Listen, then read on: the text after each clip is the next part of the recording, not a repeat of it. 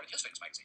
The German writer Theo von Harbou had written a novel that would lead to one of the most harrowing visions of urban life in science fiction history, Metropolis, which her husband, Fritz Lang, began filming even before the novel was published.